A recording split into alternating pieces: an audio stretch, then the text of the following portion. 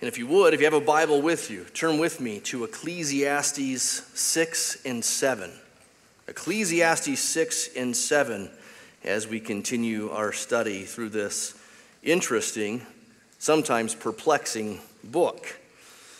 On Thursday this past week, as I was beginning in earnest my sermon prep for this morning's message, and I was wrestling with Ecclesiastes 7 quite a bit, I came across this in one of my books on Ecclesiastes, a book which, by the way, is usually among the most helpful that I have on Ecclesiastes. It's by Sidney Greidanus. He wrote this about our passage for today. This is one of those passages that sets preachers to pacing in their studies, wringing their hands. What does it mean? How do we preach it? The temptation will be great to either skip over it or preach on just a few verses. And then he quotes another scholar who said, "It is hard to be satisfied with any commentary on this section. It is very hard to understand."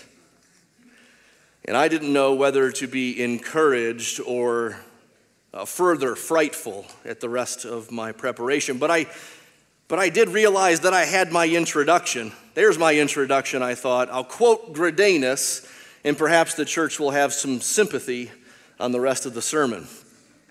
Well, more than that, the difficulty of Ecclesiastes 7, and attested by the best of the scholars, alongside the need for me to say something more than this is a hard passage, so let's pray and go home, it got me thinking along these lines.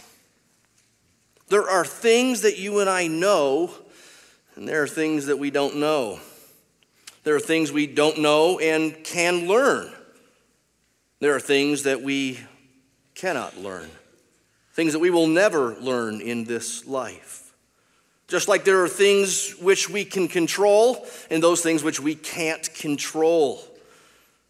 One agenda item for this interesting book of Ecclesiastes with its investigation of life is along these lines, about what we can know, what we can learn, what we must learn, and then what we should change, but also what can't be known and how to live with what can't be known and what can't be changed.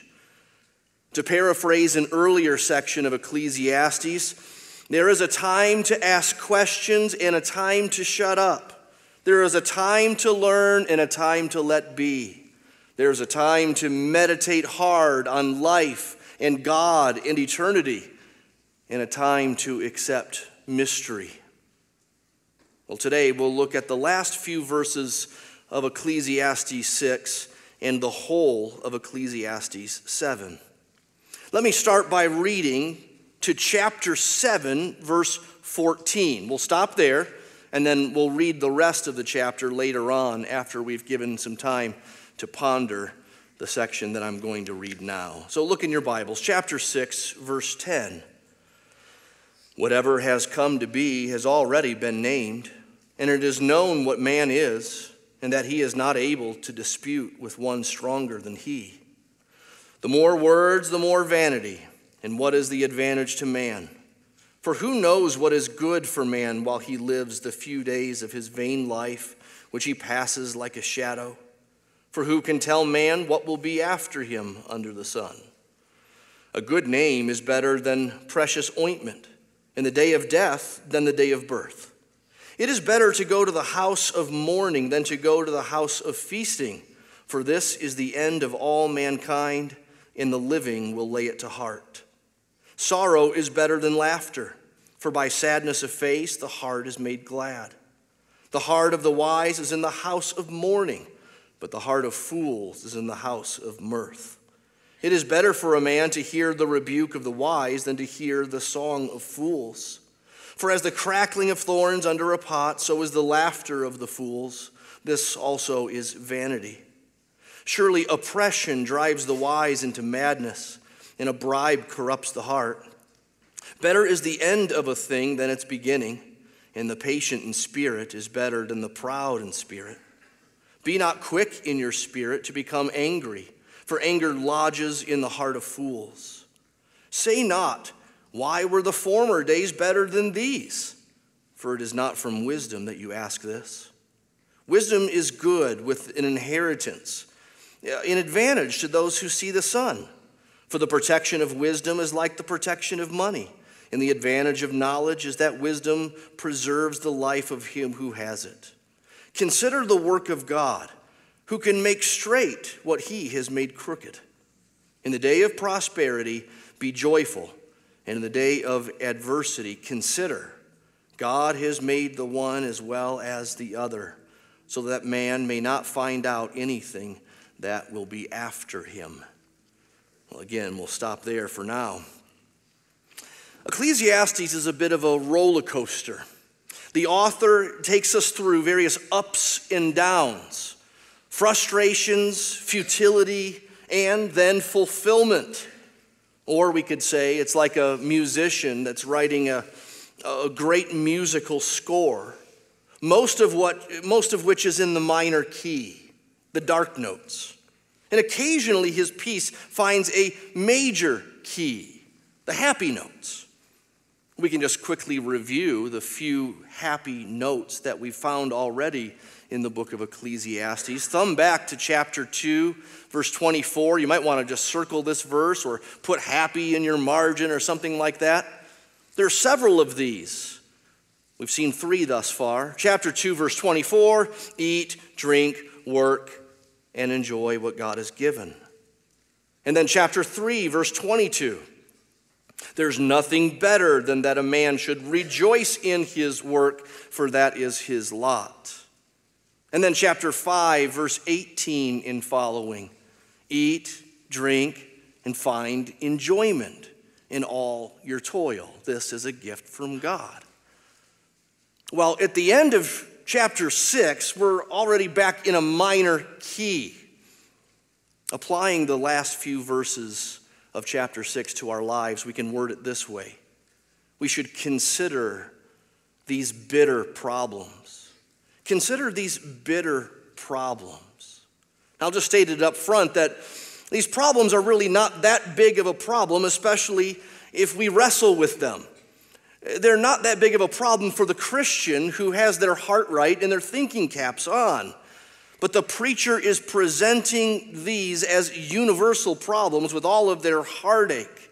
These are dilemmas. These are predicaments. And let me make clear, if I haven't already, how important this note is, this minor key, regarding the structure of Ecclesiastes, which you may have noticed already, which I implied already this morning. It's not a clear, clean line of progression and development. Ecclesiastes doesn't give us a straight line from the problems of life or the questions about life to simply the answers. No, there have been questions or dilemmas, but then conclusions, and you turn the page or simply look at the next verse, and oftentimes the same old problems are staring you in the face again. We all would like the tidy, logical progression of, say, the Apostle Paul in the book of Romans, where he has a few chapters on sin, and then a few chapters on grace, and then a few chapters unpacking a theology of Christian growth, and then he gets into specifics later on. Many Christians are used to the idea in the New Testament that some things are indicative. They describe what is, what we have. And then there are other things that are what we should do. They are imperatives. And we would like that kind of clean distinction perhaps here. But God didn't write Ecclesiastes like that. He didn't give us that kind of book here. And maybe another reason why Ecclesiastes goes round and round like it does, it's not just because it's Hebrew wisdom literature, unlike, say, the Apostle Paul's writing in Romans, but maybe it goes round and round like it does because isn't life like that? I mean, do you ever settle things, never to return to them again with other questions? Don't you sometimes come back to the same questions and the same dilemmas and the same mysteries, even though at one time in the past you settled it, you studied it, you worked through it? But new circumstances arise, new emotions are found in your heart, and you find yourself going back to that old friend, asking the same questions again. Wait, how does that work? What about this? What about these verses?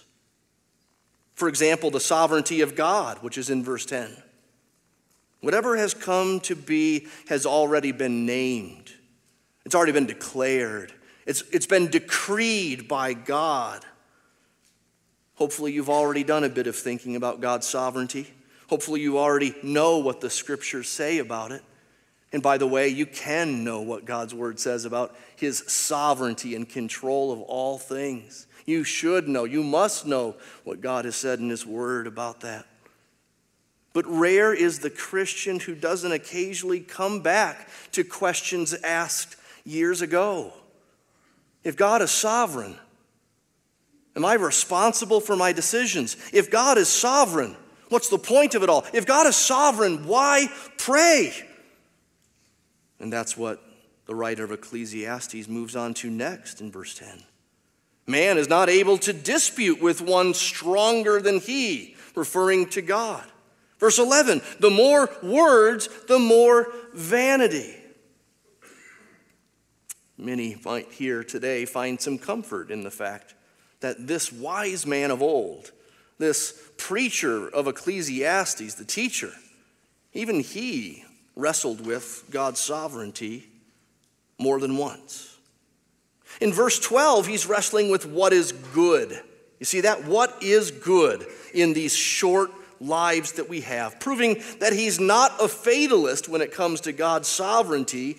He wonders, what are we supposed to do? What is the good life? It could be translated, what is better? Which will become relevant for chapter 7, which we'll see in just a minute. He's saying our days are short. There are a lot of decisions to make. Sometimes there are two good things. Which one is better? He asks another question in verse 12. What will come after? Or what will happen next? Aren't these common questions? If God is sovereign, why pray? What are we supposed to do in this life? What's the better thing? How do we know what will happen next? Well, in chapter 7, he'll give us some answers. Warning, they may not be satisfying to you at first. They may not even be sensible to you at first. Nevertheless, they are wisdom. It is God's wisdom. So secondly, learn the better proverbs. You could put better in quotes if you'd like in your notes, if you're taking any. These are better proverbs. Note first that these are proverbs. Proverbs are not just found in the book of Proverbs. Proverbs are sayings of wisdom on how to live well. These in Ecclesiastes 7 are not better proverbs in that they're better than the book of Proverbs, but that they have this word better strung throughout. They contrast two things and then tell us which of those is better. And again, the wisdom is counterintuitive. It's certainly countercultural. We can summarize these better proverbs under 4 subheadings. Like burials are better than births. Verses 1 and 2. A good name, you see that in verse 1? I think that means a good name at your funeral, is better than luxurious oils while you're alive. Expensive, luxurious oils, those aren't as good as a good name at your funeral. The day of death is better than the day of birth. Now, this is sometimes taken by Bible teachers to take in the full biblical sense of these words, which would incorporate maybe teachings from Philippians 1, where Paul said, to live is Christ and to die is gain. To be with the Lord is very much better. And hence, they say, that's how the day of death is better than a day of birth. Well, that's true in Philippians 1. It's probably not true in Ecclesiastes. You see, you read on in verse 2, and it's better to go to the house of mourning. This is about those who go to funerals, not those for whom the funeral is for. For this is the end of all mankind, death, and the living will lay it to heart. He's talking about lessons that we observe from other people's death.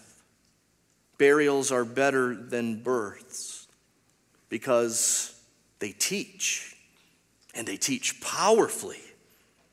Where do you learn more about life and God and yourself and sin and the curse and eternity? At a kid's birthday party or at a funeral?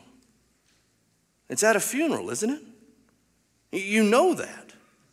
The birthday party may be louder, but the funeral speaks the loudest.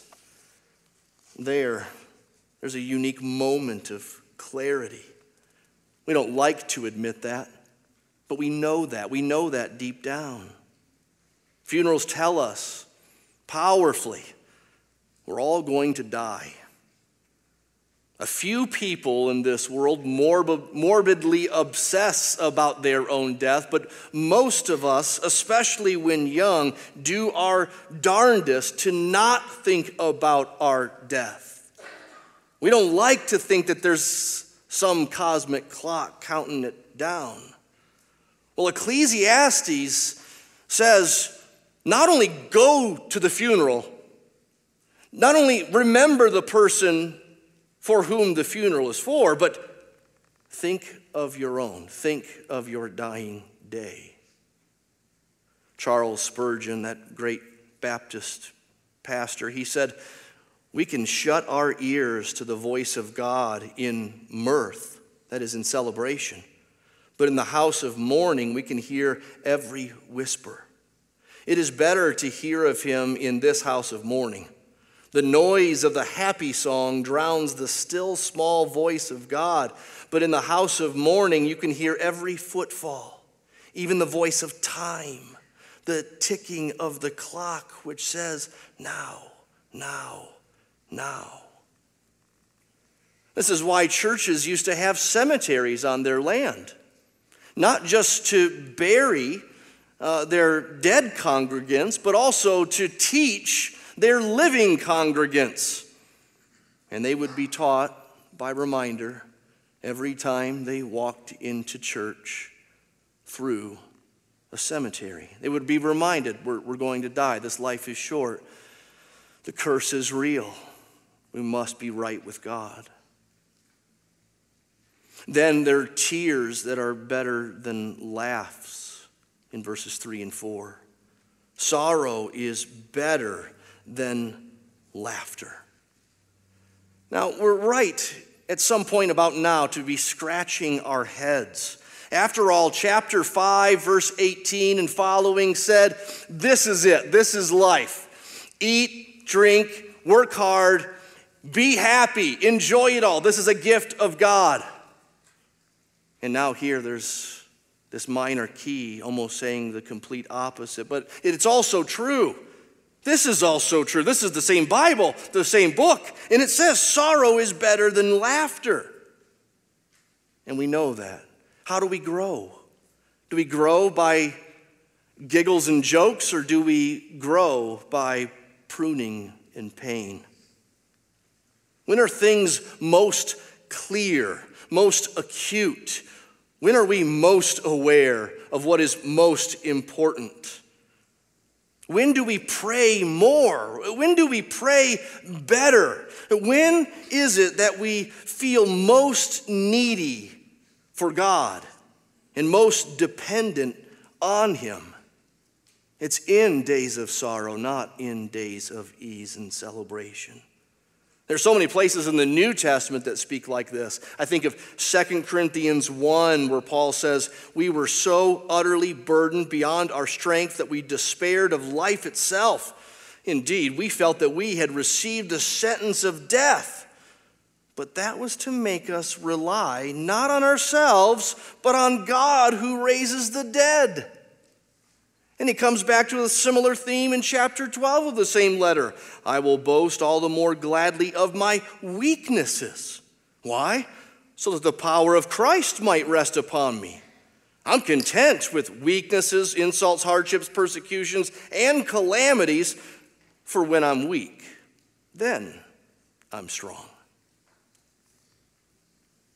Then we see rebukes are better than pop songs.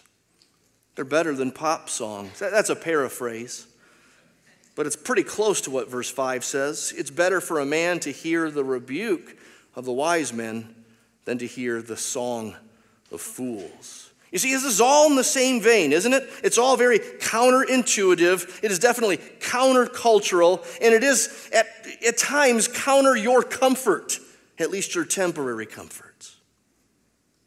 But we know it's true. It is better to hear the rebuke of a trusted friend than it is for us to go on in our sin and our stupidity and pretending that we're not as we just turn up the Taylor Swift song all the louder to drown out the guilt. No one likes to be corrected, but we know we need it. Eternity needs to be seen as on the line when it comes to our sin. The rebuke of a good friend is sometimes exactly what we need for our souls, not just for our actions or our conduct. We need to keep thinking about what is best eternally, not just what is best immediately. And then verses 7 to 10 tell us that acceptance is better than, well, the alternatives. The word alternatives isn't mentioned in verses 7 to 10. Neither is the word acceptance, but that's what you have here. You have alternatives to acceptance being denounced. You see, acceptance is better than corruption, according to verse 7. Oppression drives the wise into madness, and a bribe corrupts the heart. When some people lack money, or they think they lack money, they think they need more or deserve more, they might turn toward some form of corruption, either bribery or oppression. But there's a better way. Accept what you have. Trust what God has given you today, for today. Acceptance is better than impatience, verse 8. Better is the end of a thing than its beginning. Don't respond to your present circumstances with impatience as if your impatience could speed things up any. That's presumption and pride. Acceptance is better than anger, verse 9. Don't be quick to become angry. It lodges in your heart. Don't respond to circumstances or to people either with a hot temper or with a slow-cooked bitterness. These go into the heart, and they don't come out easily. Acceptance is better than nostalgia, verse 10. Don't say, why were the former days better than these? Don't live life looking in the rearview mirror, but in the now. It's easy to think that some yesteryear was easier, better, funner, more pleasant. Well, it probably wasn't. That's the way nostalgia works, right? But even if it was, Ecclesiastes says it's not from wisdom that you ask this. So accept what God has for you now, what he has for you today. Accept this day as his today for you. It's from him. So let's just review a bit before we move on.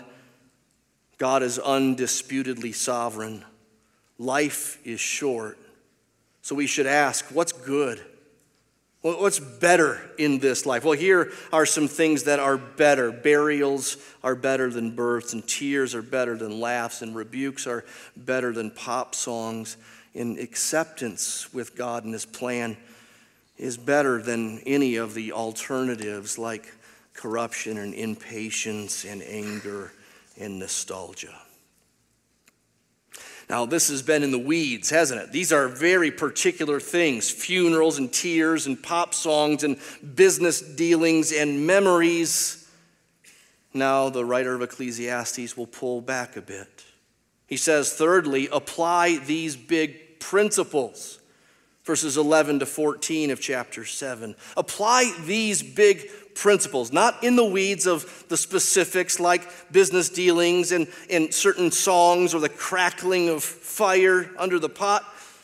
Apply these big principles that wisdom is good, verse 11. Wisdom is good. It helps out. It actually works. It's like an inheritance. There's an advantage. There's protection with wisdom, verse 12. But verse 13, wisdom is limited. It is not sovereign. Our wisdom, as great as it could ever get by any one of us, it is not omnipotent. Consider the work of God, it says. Who can make straight what he has made crooked? God alone is sovereign and omnipotent, and it is his plan. And it's not ours. We're not God. Verse 14, in the day of prosperity, be joyful. In the day of adversity, consider. God has made the one as well as the other. So here is wisdom. It's not only the recognition that God is sovereign, though that's included. It's not only that God is sovereign and his ways are inscrutable. As Daniel 4 says, he does whatever he wants and none can hold back his hand or say to him, what have you done? Wisdom is not only the awareness that God's plan for us will include some mysterious, unknown mixture of blessings and adversity, but it's also the kind of wisdom that knows what to do in each of those. So it's real simple. In the day of prosperity, be joyful to the glory of God. In the day of adversity, consider, contemplate. Contemplate that it comes from the same God who gave you the good stuff. It's the same God. He hasn't changed. Consider in days of adversity. And now fourthly and lastly, know the biggest problem. The biggest problem. Verses 15 to the end of the chapter. Now I began this message by quoting Sidney Greidanus. Remember that? He said something like, this is one of those passages that sets preachers to pacing and wringing their hands. He says there's great temptation to skip over it and it's hard to understand. What I didn't tell you yet is that he was writing that specifically for the verses we have remaining, verse 15 to 29. He thought those were very, very hard. And at first I agreed. After studying them some more with the help of others and prayer, I think this section isn't that complicated after all. I think it can be simplified.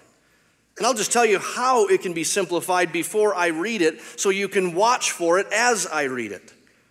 I think verses 15 to 29 of Ecclesiastes 7 deal with the biggest problem, which really is twofold. It's universal death, that everyone dies, and universal sin. Everyone sins. We're all sinners. So let's read it.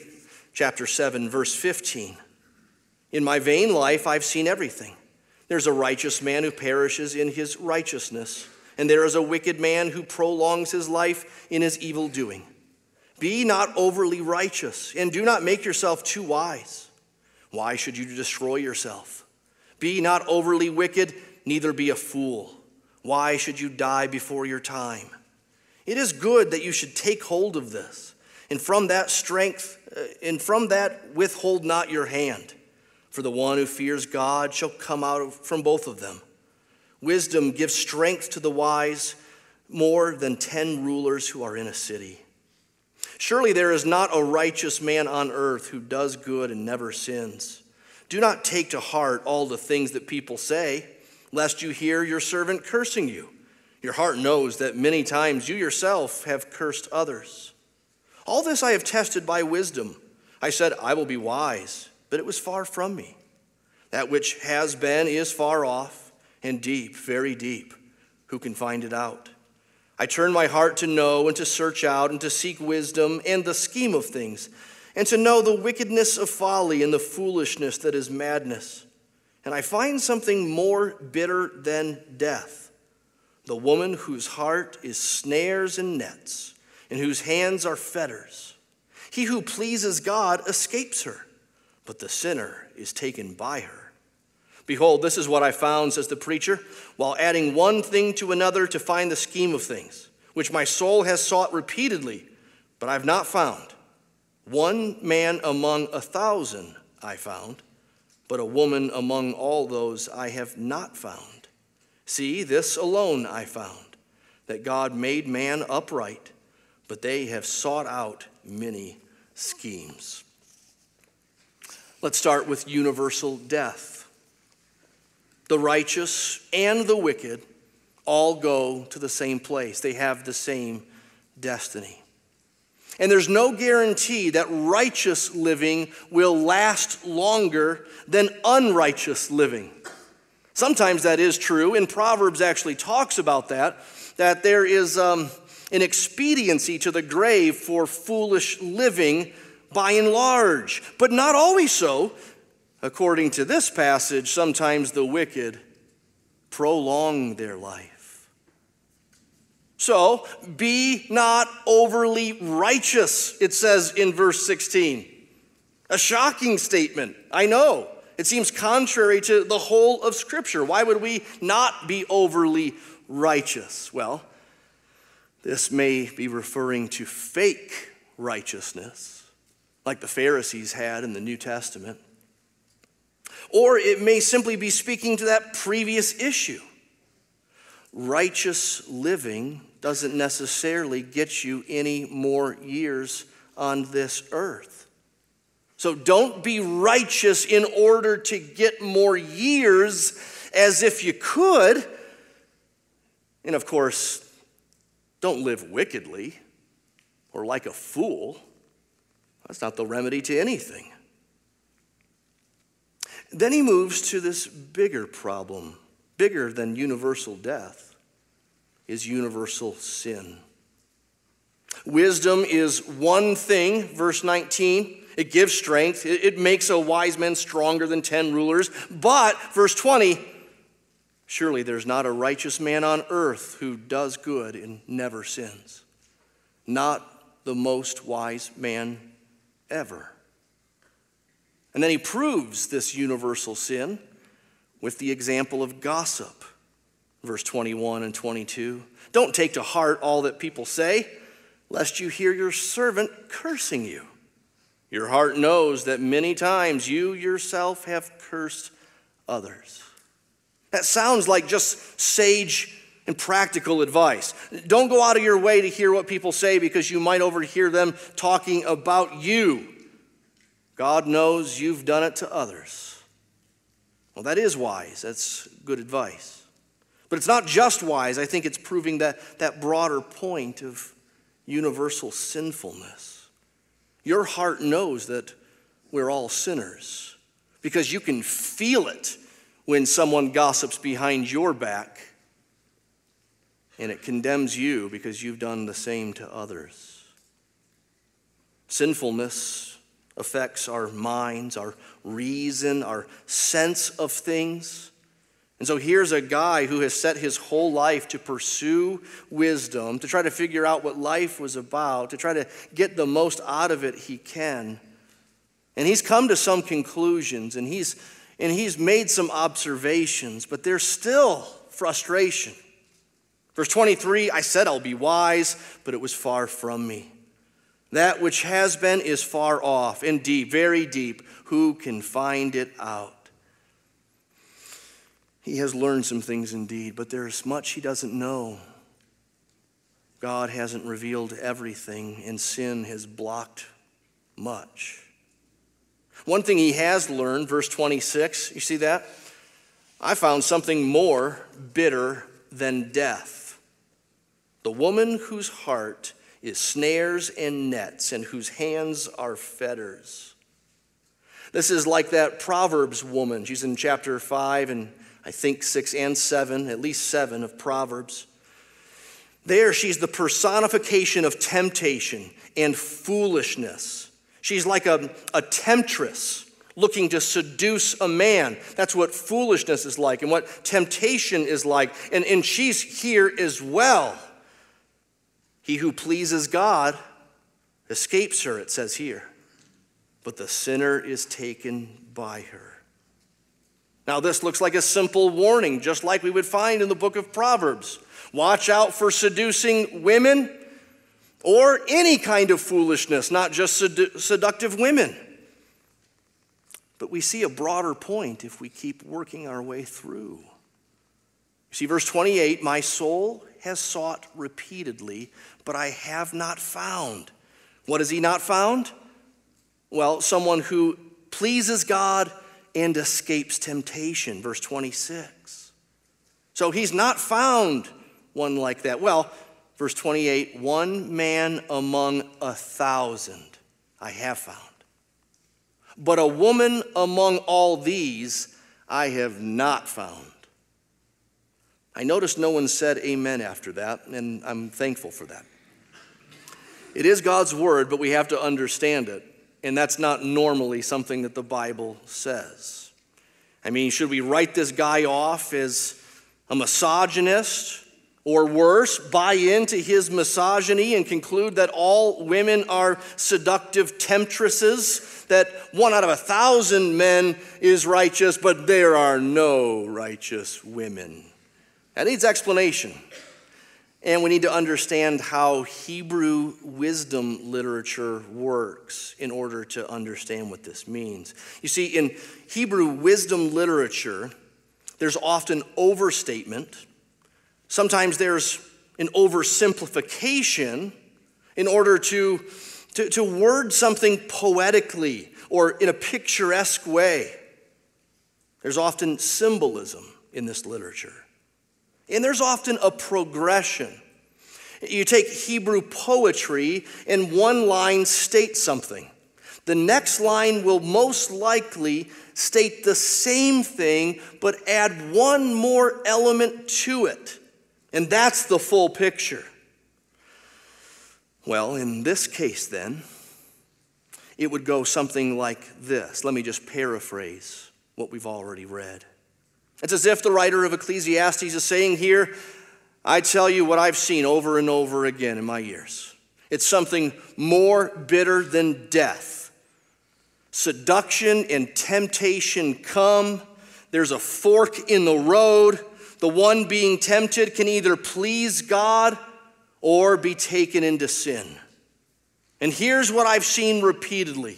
1 out of 1,000 guys gives in to sin. 99.9% of the time, they give in to sin. And I haven't seen any righteous women either.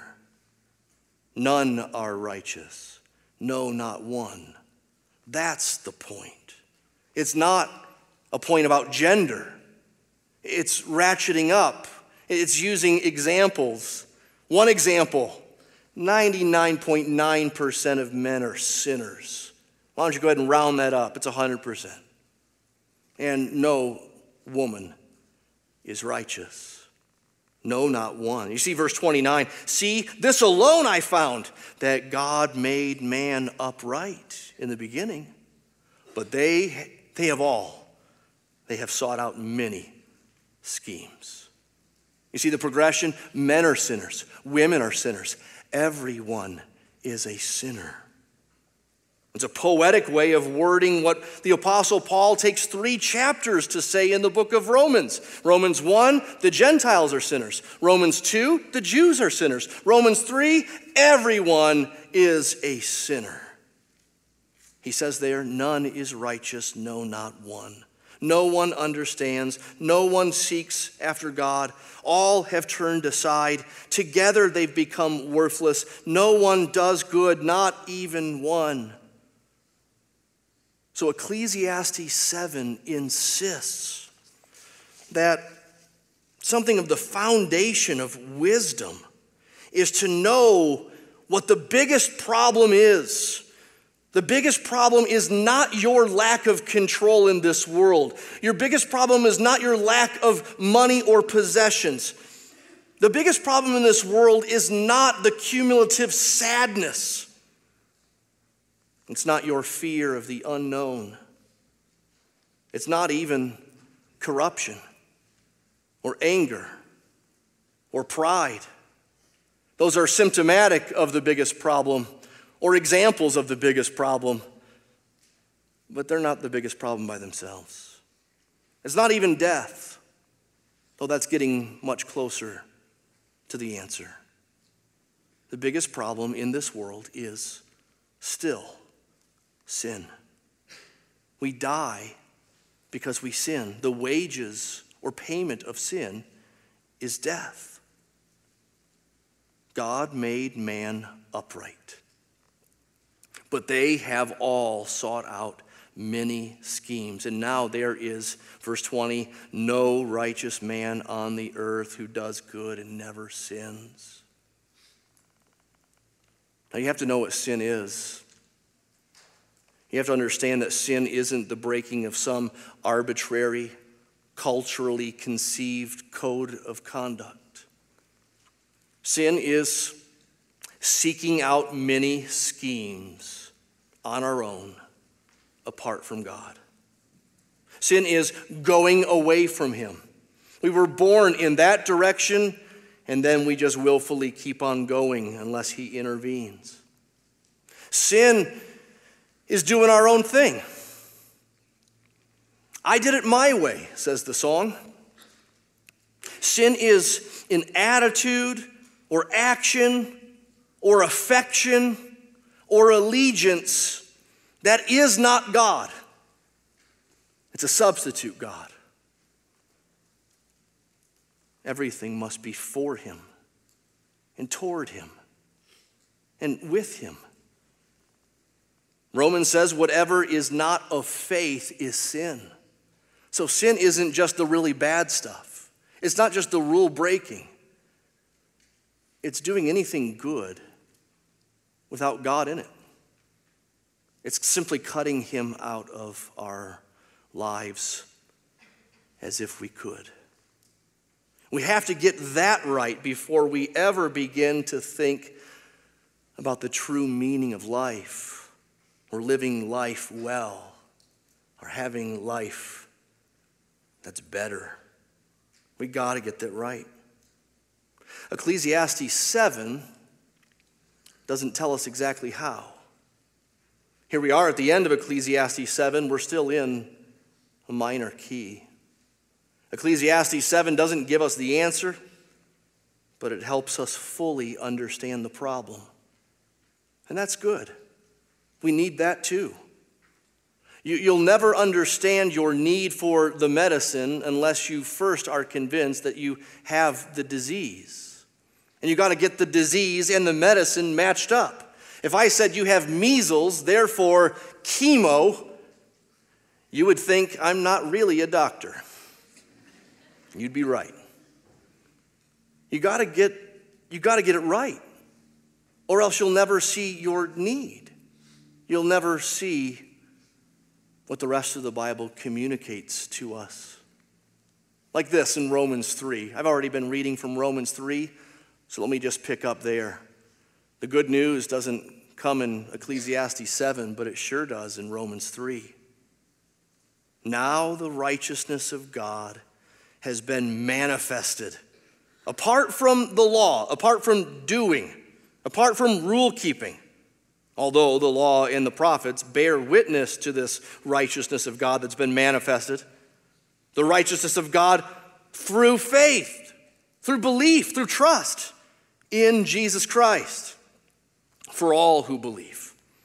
For there is no distinction, for all have sinned and fall short of the glory of God, and are justified, that is, declared righteous by God's grace as a gift through the redemption, the payment, the ransom that is in Christ Jesus. Now, I'll tell you what, if you've been swimming in Ecclesiastes for a little bit, getting back to the Apostle Paul is a little shock, isn't it? My, that's wordy, you might say. And it is gloriously so. If you don't know why Jesus came to this earth as God in the flesh, lived righteously and died on a cross like he did, I'd encourage you just to read over those verses I just read again and again and again and again. If you know another Christian, maybe you can ask them what some words mean, or even look it up in the back of a Bible if you have that. We've sinned. We've fallen short of God's glory. But in Jesus Christ, you can be justified, declared righteous by his grace, not anything you do. It's simply through faith. It's by believing. This is a gift. You just simply confess to God that you're a sinner.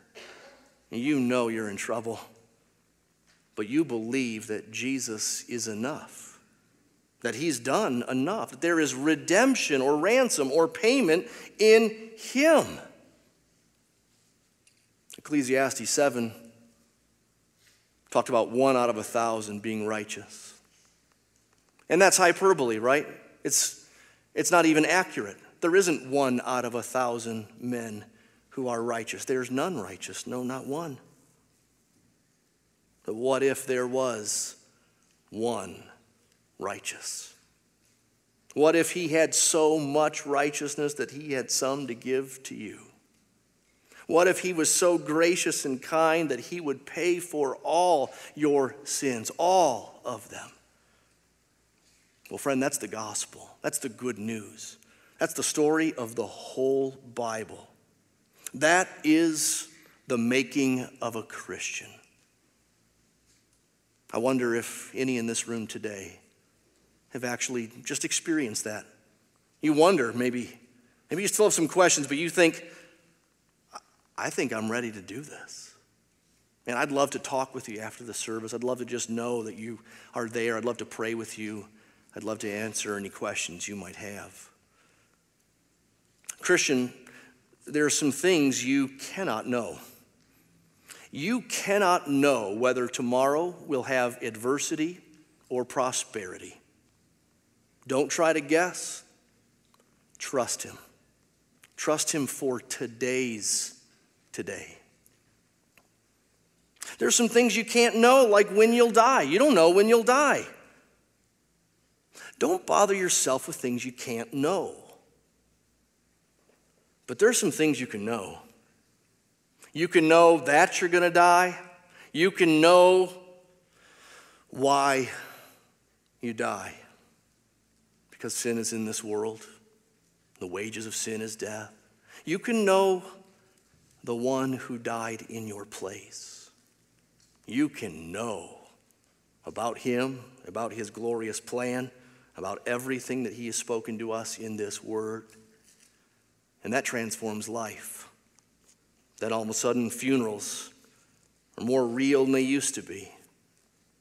And also more hopeful than they ever were. Well, let's pray for God's help. Oh Lord, we thank you. We praise you for your kindness to us in your word with all of its many varieties. We thank you that the minor key so loudly noted in Ecclesiastes finds, well, some resolve in our Savior Jesus, who was righteous for us, who is our wisdom, who points us in a path where we don't simply trust in ourselves, we lean on him and we love him. Lord, we thank you for these truths. We thank you for your word. We pray as we sing now about you being our rock and our redeemer, that you would give us faith and joy in believing, enough that would sustain us for days ahead, which no doubt will have some prosperity and adversity, but we trust you. In Jesus' name we pray. Amen.